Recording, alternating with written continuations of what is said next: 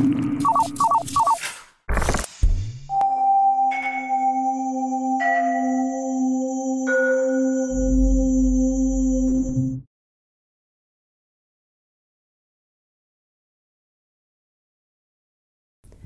I'm Cathy Piantigini from the Somerville Public Library. With me today are Lilly from the Central Library.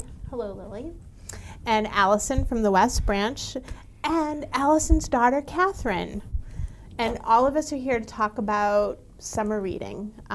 So let's think of like the place that we're really looking forward to the most for our summer reading. I'm thinking beach, but it could be out in the woods somewhere. I don't know, at a pool. I read in a tree once. Oh, that's nice. During How'd you the get summer, the book yeah. up there? Okay. Don't want to know. Okay, so with that, let's start with you, Lilly. What do you got today? Well, first, I just like to say definitely beach for me. Like, you know, maybe in the shade, nice little breeze going. Sounds really great, right? Yeah. Right? Okay, so I just brought two books I think are pretty popular right now and I recently read and really enjoyed. So the first one is Tangerine. Maybe you've seen it on the hold shelf. By Kristen, I think Mangan is how you say her last name, but I'm not totally sure. Anyhow, Tangerine is a good read-alike for people who liked Gone Girl or The Girl on the Train. Did you guys you read those? So it definitely has like an unreliable narrator thing. You're not really sure who's telling the truth or like if somebody is maybe like a little bit crazy. You don't know, right? So it's about these two girls that go to Bennington College together and they become really close friends. But then there's this sort of tragic accident and they have a falling out. And then one of the, I guess they're now women, moves to Tangier with her new husband. And so out of the blue, the other one shows up. And then some just like sinister stuff happens. Okay. Yeah, I don't want to give away. Me want to read it. I know. Right? It's pretty good. It's well, the Tangier is a really interesting place, and then also the Bennington, Vermont is sort of like it's like a bit gothic. Their time there. Yeah, so it's definitely like a little bit spooky when they're in Bennington, and a little bit exotic when they're in Tangier. It takes place in the 50s. So You can tell by her dress. Yeah, her awesome dress. I'll definitely check that out because I had it and I had it on my nightstand and then I started to read it and I couldn't get into it. I don't know if I just had like too many other things, you know. I don't know if that happens. I'm sure it happens to all of us. But anyway, now that you've told me a little bit more about it, that's a good summer read. And on the cover here it says, as if Donna Tartt, who we all love, right? Gillian Flynn and Patricia Highsmith had collaborated on a screenplay to be filmed by Hitchcock. And this is Joyce Carol Oates who says that. And it's just like they have everyone going. It has all of the names. One little blurb. Yeah. So it was fun. I liked it. I didn't love it, but I think it's a really good like summer read. Okay. But one that I did love. Circe, Madeline Miller's new book. She also wrote The Song of Achilles. And she is just like amazing. Did any of you read? No? Oh my God. So I think she's a classics professor. Basically, I don't know if you guys remember who Circe is. Does anybody? Class, does anyone know who Circe is? Okay. You do?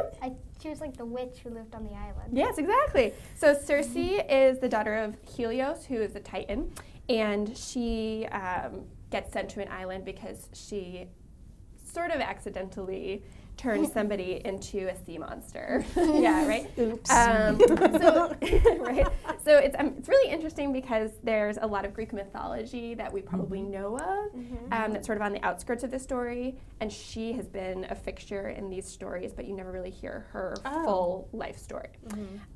So she is like kind of one of the original witches of Greek mythology, and her story is really cool. I also was reading articles about it earlier, and I have a quote here from the Washington Post. So it says, the archaeological evidence is sketchy, but the first pussy hat was probably knit by Circe. Right?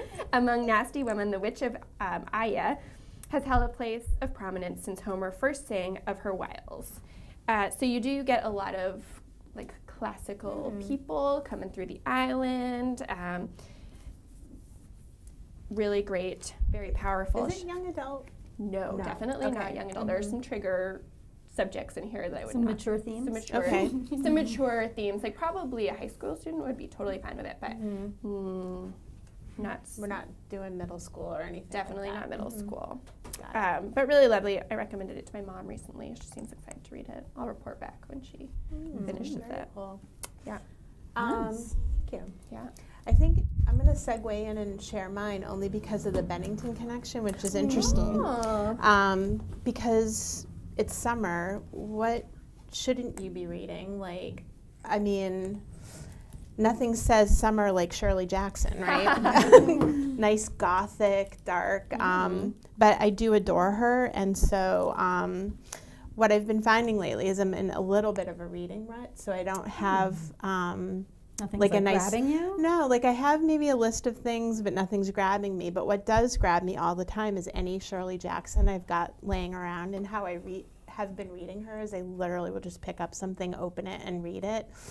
So That's what I do with Harry Potter.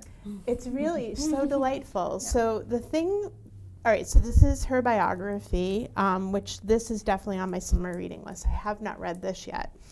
But as I read her essays, you know, what strikes me about her are a few things. So she died at the age of 48. She had 4 children. So her life, she was a mother, novelist, short story writer, essayist. Bennington connection? Yeah, so she and her husband moved to Bennington, Vermont. I can't remember the time period. I think somewhere in the late 40s, maybe. Okay.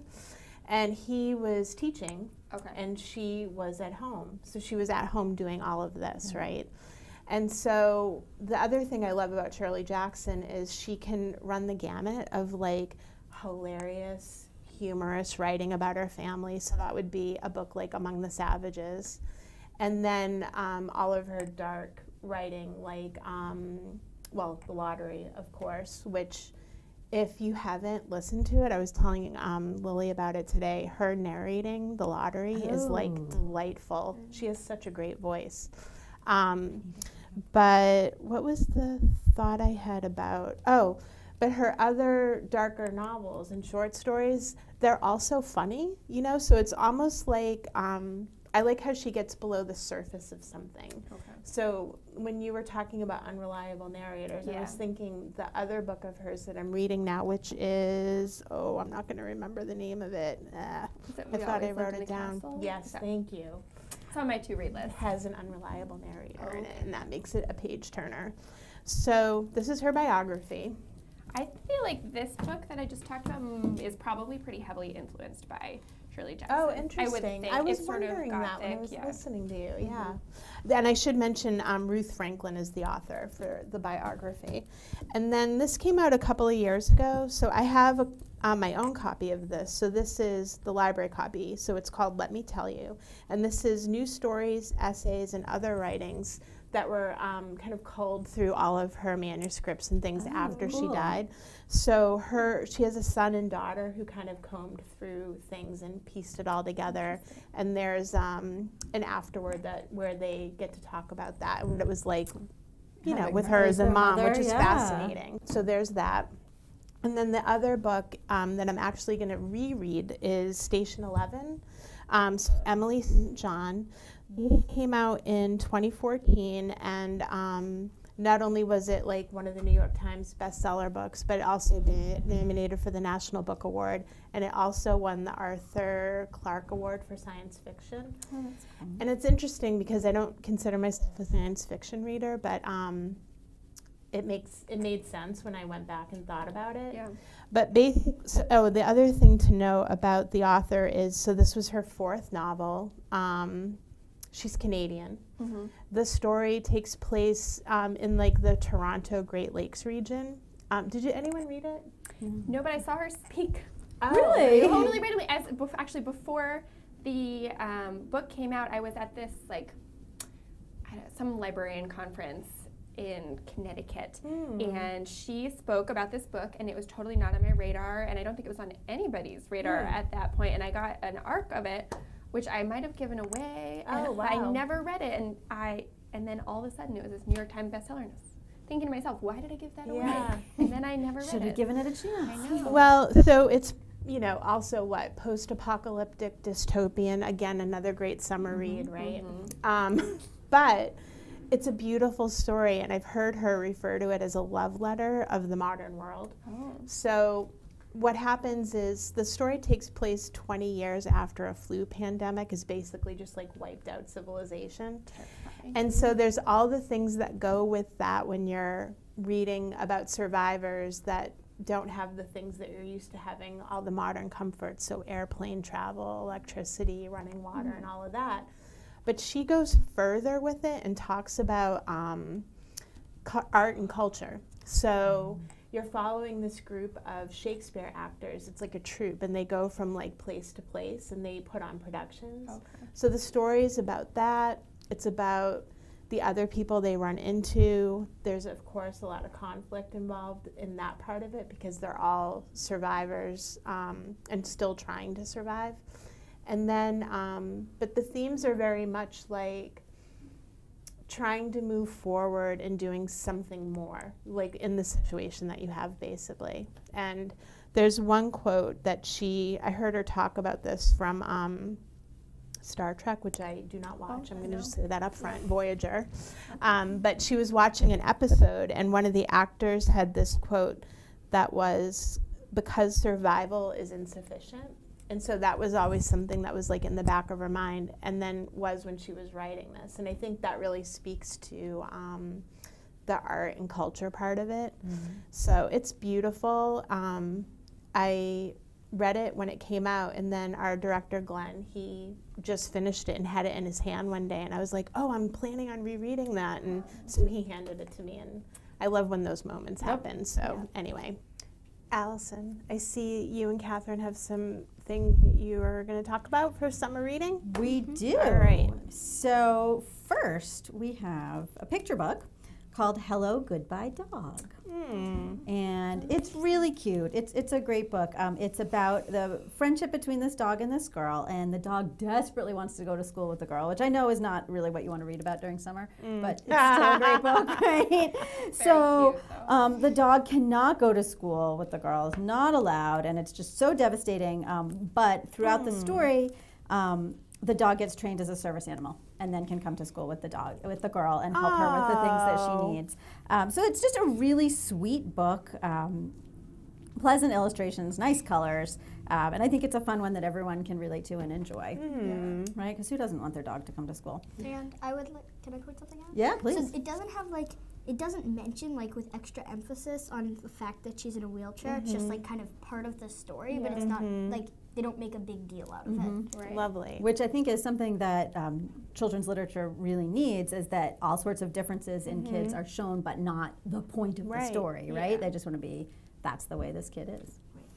Absolutely. Good point, Kath. Yeah. Do you mind if I open that up and look at the pictures? I Please. can't help myself. Okay. I love the Thank you. tail wagging. Right, the dog is very alive. So The dog just kind of jumps Oh off my all the goodness, pages. look at, help. Oh, pop, pop. That's beautiful. Is it a good read aloud too? It's a great read Yeah. aloud, yeah. A little long for some of our story times, but Yeah. good. Oh, very sweet. Oh my gosh. The dog. Can't get in. So cute. Wow, that's wonderful. All right, I'm just going to quickly skip to the back. Sorry. No, Keep you have to see talking. how I'll it hand ends. it over. Oh, looks like maybe this is the training, the school. Oh, Yeah. Got some check marks here for. Moose is the Moose dog. is the name of the dog, So yeah. cute. Yay. And this is when Moose gets to go to school. That's awesome. Very beautiful. So cute. Oh. Miss those picture books. So that's our picture book, and then we've also brought a chapter book that Cathy can tell you about. Yeah, this is the chapter book. It's called Greetings from Witness Protection. And so it's about this family, mom, dad, son. And so the mom's family has committed like a lot of crimes and various other criminal things, and she is being blamed and threatened for by and for the crimes. And so they have to go into witness protection, like changing their names and all that. And then so this is the main character. Her real name is Nikki, but throughout the book she has to change her name. She's called Charlotte.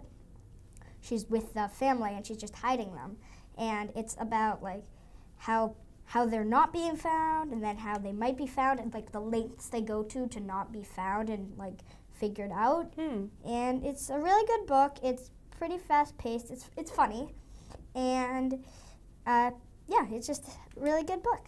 Is it straightforward, or does anything happen that you wouldn't expect? There are some plot twists, but like the point of the story is clear. And so are like, the first thing I'm thinking about, are there these clumsy moments trying to live with different names and identities a lot of, like, and all of that? slipping up of the identities. In the beginning of the book, they go through like a lot of training, which is kind of cool to look at, and yeah, so. And is there a part in it where like maybe some bad guys show up and challenge the whole like anonymity and secrecy? Yes, because it's very hard when your family's the person you're trying to hide from, because who knows you better than your family? Right. All right, I feel like I have a lot of questions about this book. But don't give anything away. All right. That's awesome. Thank you. sounds good. Fantastic. All right, so finally I have brought the magazine Chop Chop. We have a lot of magazines in all the children's departments and all over the library, and this is one that I really like. It's a cooking magazine for kids. Cool. But the recipes are things that an adult would be, quite happy making. Peach, tomato, and avocado salad. Doesn't it look nice? Yeah. There was another peach one at the end. Just like 3 peach Yeah, things. there's It's a lot like of peach-based things. That's good. But it's great. It's great for kids. It has really easy Ooh, directions. summer bowls. Bowls are such a thing now. Bowls are Love totally a bowls. thing. Yeah. Just throw it all in there. In addition to recipes, it has kitchen skill, how to have and pit an avocado. Just kind of helpful things that I think kids can learn at various ages. Now, do you like cooking? Yeah. Excellent. I keep bringing this home. The editor is Catherine Newman, who I kind of have a crush on. Do you know who she is? She's from Western Mass. Oh, she's from Western Mass. She's from Western Mass, yeah. She's a writer, and I love her writing, and she's the editor of this magazine also. Is she the friend of Jennifer Rosner? Yes. Okay. Got it. But even if she wasn't the editor of this magazine, I think I would still like it quite a lot. So what's her background? Is she Catherine Newman? Yeah, I don't think I know her. Oh, she's kind of an essayist, and she's written a couple books, memoirs, and one middle grade fiction that came out this past year. Yeah, so we really like that one. So we really like that one. I want to read it. It was about kids who get stuck in IKEA overnight.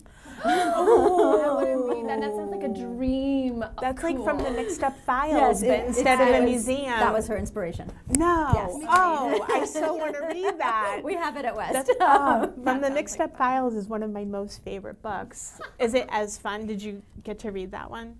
I did read it. I like her I wanna her know about essay what they writing do. better than her fiction. Okay, wow. But Max also read it, and I think he liked it. All right, So- all He has right. fun taste in books. Yeah, he really Yeah, I does. always- He does, and he's very good at matching. He's very good at Reader's Advisory. Yep. Max is. Good. All right, Untapped resource. segue Excellent. on to our Wow, other that is staff. fantastic. But Yeah. yeah, So it so sounds that's what we like brought. great. And I didn't get a chance to find out. Are you going to be vacationing? Where are you going to be bringing your summer reads? Our summer reading is everywhere, constantly. But we did just get back from a family road trip, and everybody read a lot in the car. That's great. Yeah. And Catherine, are you participating in the library's summer reading program? She was the first person to sign up. Really? So I think they're all underway right now, right? Yeah, Yeah, all everybody happening. started We at got the Yeah. a ton of people signed We up did. We had a big yesterday. day yesterday. So all the kids have a program, the teens have a program, the adults have a program. Yeah. And I've seen the treats and they look pretty awesome. Yeah. Yeah. So rock candy when you enter, and then there's some prizes. I know for the adult summer reading program, the grand prize is a voucher for 2 tickets to the American Repertory Theater to whatever show they want, which is awesome. That's yeah, great. Get those reviews in. Every review is an entry, and then also gift certificates to Grooves, the record shop just in Fun. Union, and then also Porter Square Books. That's Very great. nice. Yay. Yay, local businesses. I know it's nice to be able to support them for sure. Well, have a great summer, you guys. You too. And you too. Read all of our books. And thank you.